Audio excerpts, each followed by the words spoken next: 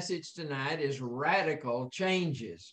And I'm really talking about being radical, a radical thinking, that we have to change the way we think in order to fulfill God's purpose in our lives, to fulfill destiny, to do what God wants us to do, and to make the changes in our lives and in the lives of our family and the people around us. It's going to take some changes, or radical changes in the way we think. If we continue on doing exactly the way we've been doing, we're not going to accomplish what God has in store for us. And so tonight's message is a very important message. It's very fundamental. We all need to take heed to it. And the way I'm going to approach it is say there's basically three types of people on the earth. And the first one are worldly people. These are people who do not acknowledge God. And we know from Romans chapter 1, verses 28 through 32, it talks about these people. It says they are unrighteous, that they are unholy, they are greedy, they are envious, they have malice. And so all of these evil things, these are worldly people. And that's in Romans chapter 1, beginning in verse 28. And it has a lot of other things. But if you know me very well, I don't focus on negative things. I'm a very positive person, and I want to move quickly to positive things. But this is where we all were. We were worldly people before we came to Jesus, before we accepted Jesus as our Lord and Savior. And it says that there is no good thing that's in my flesh. That's right. And so before we know Jesus, before we accept God, then we are worldly people, and there is no flesh, there's no goodness, no good in our flesh, in our being. Okay, and then the day comes in which the Lord draws us to him. He chose it. He chooses you. Yes, amen. He's the one who chooses. We don't choose. That's what he told his disciples. He said, you didn't choose me. I chose you. Hallelujah. Okay, so it's God that makes that choice. And there's a time that he begins to woo you and prepare you so that you can accept Jesus. And so think about the day that you accept Jesus. Before you get there, your thinking is worldly thinking. It's what you've been programmed by the world to think. And just like Romans 1 said, that Paul wrote, that people in the world are unrighteous, they are greedy, they are evil, they have malice. Everything's evil. Okay, so then day one that you are a Christian, your thinking has not changed.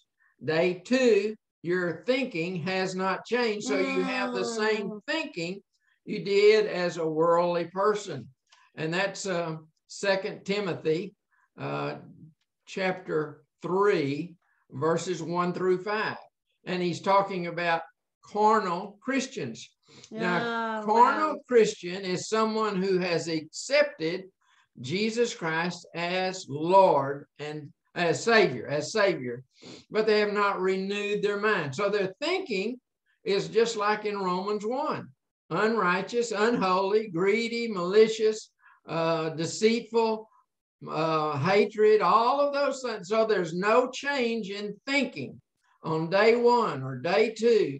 And it might go on for year after year. No change in their mindset, no change in their attitude, the same as a worldly attitude. And that's what 2 Timothy chapter 3, verses 1 through 5 says, is they have the same attitude. They have the same thought patterns, the same, they're still deceitful. They are lovers of self, lovers of money, lovers of pleasure, but not lovers of God. They love all these other things. Now, they may have accepted Jesus Christ, and it's easy for me to relate to this because this is the way I was for years. I accepted the Lord as I accepted Jesus as my Savior when I was a child, but my mind still was programmed by the world for several years. Mhm. And so I relate to this message. I understand it because for years I would go to a church every Sunday, church services every Sunday. I would love to talk about the Lord. I'd love to hear about the Lord. I would love to be with the people of the Lord. And then I met Sherry, and she had very much a similar mindset with me. And so we would go and we'd date and we'd go to church services. And because we loved to hear about Jesus, we loved to be around the people of God. We loved to serve the Lord. But in that whole process, we never renewed our mind. Now see, 1 Corinthians chapter 3, verse 5 says they have a form of godliness. Yes. And that's Christianity. That reference to godliness there.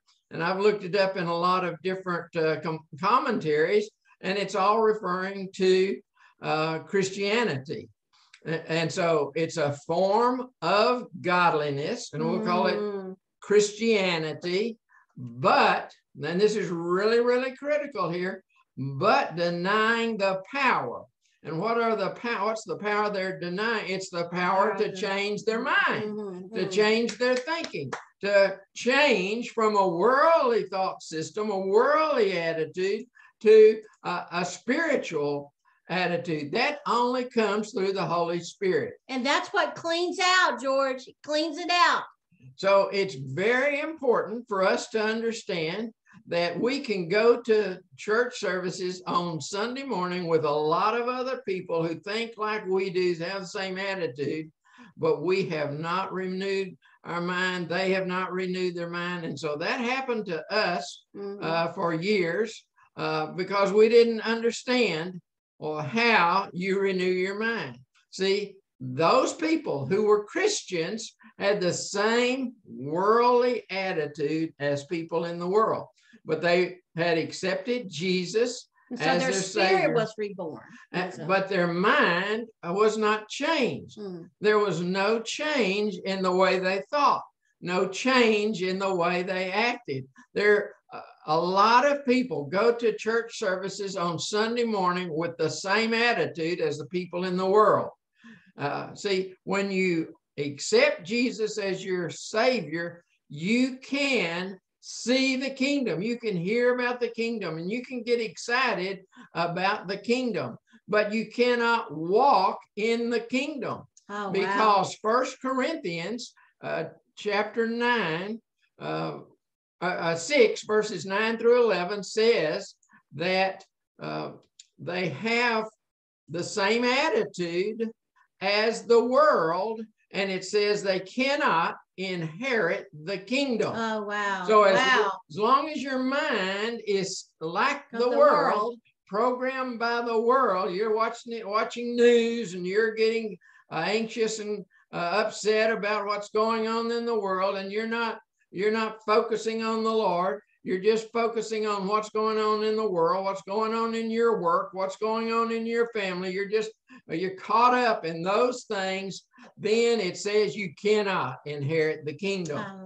So when you're born again, when you receive Jesus as your Savior, you can see the kingdom. You can hear about the kingdom. You can love the hearing about the kingdom, but you cannot inherit the kingdom. That means you cannot operate effectively in the kingdom. Oh, wow. So I'm going to show you tonight that you've got to be radically changed in the way you think. And most Christians have not been changed, have not been radically changed. They can talk about Jesus, and they can memorize verses and tell you verses, but their mind has not been renewed. And we're going to talk about how do you renew your mind. And I call it the morphing, listen to this, morphing process. You know what morphing is? It's where a worm turns into a butterfly. That's called metamorphosis. And so I call it the morphing process. So there has to be a big change, a radical change. So we're talking about a radical change tonight if you want to operate in the kingdom. Well, let's think about what is the kingdom. The kingdom is righteousness, peace, and joy in the Holy Spirit. So it is the realm of the Holy Spirit. And in that realm, all things are possible. Hallelujah. You might say, well, my children are running away from God. All things are possible. You might say, well, but my body is sick and I've got these all of these issues in my body. But in the kingdom, all things are possible. Glory to God. So it's the realm of the Holy Spirit where everything is possible. And 1 Corinthians 2, let's see, I believe it's verse 20, talks about the kingdom of God is not words. It's not just words, but it's in the power. Now, we know that from Acts 10:38, that how God anointed Jesus with the Holy Spirit and power. So the power of God is the Holy Spirit. So what I'm talking about tonight is the realm of the Holy Spirit. But there's a lot of congregations that never talk about the Holy Spirit. That's where we were raised. That's where Sherry and I were both raised. We didn't hear about it. They never mentioned it. They didn't even give us a chance to reject the Holy Spirit and the power of God. They just didn't tell us about it. They kept it hidden from us. And the reason they kept it hidden from us is that they rejected it themselves. And so the pastor and the denomination, they rejected the power of the Holy Spirit. But that's what Timothy was talking about, what Paul was talking about when he wrote to Timothy, when he said, these people have a form of Christianity, a form of godliness, but they deny the power, because it takes the power of God to radically change you so that you can move from a carnal Christian to a spiritual person. Amen. Okay, so I'm talking about three different kinds of people today. Worldly people. Those are the people who've rejected Jesus. They are unrighteous, they are unholy, they are greedy, they are malicious, they are evil. Then the second type of people I'm talking about are carnal Christians. They accept Jesus, but they have the same attitude and mindset as worldly people. But there is a third group, and this is who all of you are. These are spiritual people. Amen. So I want to talk about some spiritual people. And Galatians chapter 6, verse 1 says that you who are spiritual restore people. Those who have had trouble, those who've had problems, restore them. You who are spiritual. Okay. But that's not the only thing. In 1 Corinthians 2:15, it says that the spiritual person can discern all things, that they understand what's going on. The unspiritual or the carnally minded person doesn't know what the Holy Spirit's talking about. The Holy Spirit could talk even in a meeting like tonight. The Holy Spirit could speak to us, could speak to our heart, but a person who has not renewed their mind will be carnally minded and will not understand what the Spirit is saying and will not think that the Holy Spirit is important. Those are carnal people. They have not changed their mindset from worldly people. They have confessed Jesus as their Savior, but they have not changed their mind. Now, what I want you to see is there are two verses here that are real critical that will help us understand how we go from being a carnal Christian, denying the power of God, to becoming a spiritual person. And the first one is Romans 12, verses 1 and 2. And Paul said, I'm begging you to, glory to God, to present your body as a living sacrifice. Okay, you know, Jesus said, if you're going to follow me, you've got to lay down your life and pick up mine. So Romans here in Romans, Paul is saying, I beg you that you present your body as a living sacrifice, and so that your mind will be renewed. Oh, here it is. Hallelujah. So that your mind will be renewed. Oh, hallelujah. But I want to look at that. So you'll be transformed by the renewing of your mind. Now, Sherry talked about this word transformed a moment ago. Morphing. It was metamorphosis. Metamorphosis. You are transformed, or you are morphed. You go through the process of from a metamorphosis from an infant to an adult. That's what a worm is, an infant. A caterpillar. A caterpillar, and then it becomes a butterfly. It goes through a metamorphosis process to go from an infant to an adult. A metamorphosis. It's the same thing, but what did you... That word metamorphosis in the Greek is used 4 times in the Bible. 4 times in the Bible. First, Matthew 17, verse 2, Jesus is on the Mount of Transfiguration with Peter, James, and John, and he sees Elijah and Moses, and he is transfigured, or he goes through a metamorphosis, or he's transformed on the Mount of Transfiguration. The word metamorphosis. It's also used the same word in Mark chapter 9, verse 2. It said Jesus was transfigured, but in the Greek, it's metamorphosis. There was love that word. Metamorphosis. Now we see in Romans 12:2 that you and me, we all can go through a metamorphosis. Yes. Just the same word that Jesus was transfigured. We go through metamorphosis, changing from a butterfly, from a caterpillar to a butterfly. That's a metamorphosis, a transform. How do we do it? We present our bodies as a living sacrifice, and our mind is renewed. So no longer do we think like the world. How does the world think?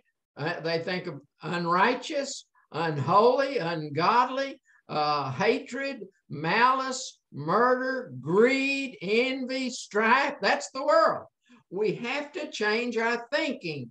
And the only way we can do it is to go through a metamorphosis, a transformation by the renewing of our mind. And I want you to know there are 2 verses that relate to you and me about metamorphosis. And the first one is that we renew our mind. We're transformed by the renewing of our mind, so we know what the will of God is. We're cleaning it out. We're cleaning out our brain. Now, the second one is 1 Corinthians. I believe it's 2:15. That says that one which is spiritual. Okay, how are we made spiritual? When we look into the Bible, we are transformed. So as long as we are studying the Word of God, looking into the Bible, it's like we're looking at a mirror. A mirror, and what we're seeing Jesus. And as we're seeing Jesus, we are being transformed. Our mind is being transformed, metamorphosis. We're going through a metamorphosis by the Spirit of God. Hallelujah. Did you hear me? We go through a transformation by the Spirit of God. And so there are 2 scriptures then that show that we are changed. We are morphed from a carnal Christian to a spiritual person by these two things, renewing our mind and by the Holy Spirit as we study the Word of God, as we're looking into the mirror, into that mirror showing law us of liberty. who Jesus is. That's the perfect law of liberty. As we continue looking into the perfect law of liberty, the Holy Spirit is transforming our mind. It's a radical change. A metamorphosis is a radical change. Now, God is saying that it's reasonable for us to worship him and to go through a radical change. So to him, it's just reasonable that we go through a radical change. We are changed from a caterpillar to a butterfly. Now, many of the Christians that you go to church with, they're still in the caterpillar the stage because they have not renewed their mind, because there are two things that renew the mind. You have to present your body as a living sacrifice and have your mind renewed. That's the first one. The second one is we look into the perfect law of liberty and we are transformed by the Holy Spirit. So those are the two scriptures that are very important here for this message tonight. This message, see, the title of it, Radically Changed. Who's going to be radically changed? You and I. You and I are going to be radically changed. How are we radically changed? And what are we radically changed from? From worldly thinking to become not just a carnal Christian. Let's don't stop at being a carnal Christian. We all went through the process. We were all in the world. Then we accepted Jesus as our Savior. But then we became a carnal Christian. And sometimes we go as a carnal Christians for year after year. Yeah, we did for years and years. Because you just go to church services and they tell you how wonderful Jesus is, and you think about Jesus and you sing songs about Jesus, but you're never told about the Holy Spirit. You never embrace the power of the Holy Spirit. It's by the power of the Holy Spirit. See, the carnal Christians that Paul wrote about in 2 Timothy chapter 3, they had a form of godliness or a form of Christianity, but they denied the power. So many people who go to church day after day, week after week, and get involved in all the activities, they have not renewed their mind. They are still carnal Christians. Now, Romans chapter 8, verses 6 and 7 says to be carnally minded is death, but to be spiritually minded is life and peace. Do you have life and peace? Well, how do you get it?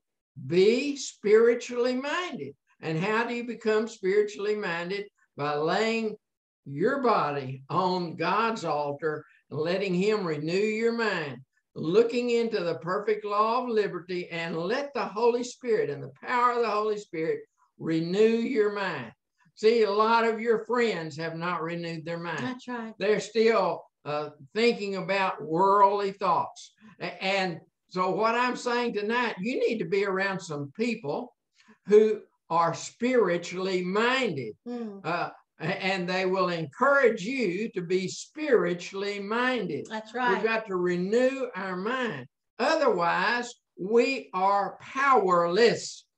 We have no power to change our lives or to change our spouse or our children or our finances or anything about us. We do not have power until, glory to God, we become spiritual. You who are spiritual can change things. Oh, hallelujah. It takes a radical change in your thinking to change your life, to change your situation, to change your family situation, to change your finances. It's going to take radical change in your thinking, and it's going to be done by two verses, Romans chapter 12, verse 2, and then 1 Corinthians, I'm going to say it's 3:18 or 2:15. I've got two verses that are coming to my mind. Okay, so it's those two verses, by the Holy Spirit and the power of the Holy Spirit. Carnal Christians, see, deny. They reject the power. We have to embrace the power, accept the power. And I want to tell you something. The reason I thought about this message and how important it is to you, because I want to tell each of you, you have already made a bold step. Just to join us on Tuesday nights. Yes. You know, George and Joy invited us to do something, and they didn't know what we were going to do when it all started, and it started quite a while ago. They didn't know what was going to happen. And I know that each of you, when you were invited to join us, you didn't know what you were joining, and it took some faith. It took some boldness on your part to step out and to come here and to come here every Tuesday night, because Sherry and I are radical people. We are radical for Jesus, and we want you to be radical. Want you a radical change in your life, a radical change in your situation, a radical change in your family, radical changes. We're talking about radical changes. A lot of people are just satisfied with meager existence. They're not changing. They're comfortable where they are. That's right. But if you want to break out of your comfort zone, if you want things to change in your life and in your family and in the people around you, you've got to have a radical change in your thinking. Otherwise, things are going to continue on getting worse and worse. You look at the Bible says things are going to get worse and worse. That's It doesn't say things are going to get better and better. They're going to get worse and worse. The only thing that causes things to get better is when we begin to operate effectively in the kingdom of God, because in the kingdom of God, everything is possible. All things are possible with God. Amen. With God, all things are possible. But listen to this. All things are possible to him who believes. Yes. To her who believes. Well, whoever believes, all things are possible, because you function in the kingdom. That's the realm of the Holy Spirit where everything is possible. It's going to take a radical change in thinking. And you've already made a bold statement and a bold step just to come here on Tuesday nights and continue with us. A lot of people give up and they throw up their hand and they say, I don't understand that. The reason they don't understand it is they don't understand the things of the Holy Spirit, because a spiritual person understands the things of the Spirit, but a person who is not spiritual does not understand what the Holy Spirit is doing. And it does not matter to the people who are unspiritual, but you are different than that.